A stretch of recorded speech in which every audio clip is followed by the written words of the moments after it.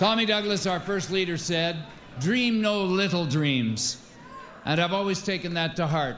Step by step, working together, we can build the Canada we want, a country worthy of the hopes and dreams of those young Canadians who said no to the same old cynicism, to the negativity, to the politics of usual.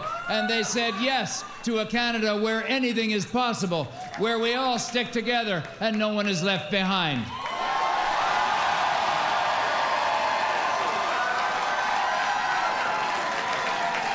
So, my friends, it's time to roll up our sleeves and get down to work, and let's not stop until the job is done.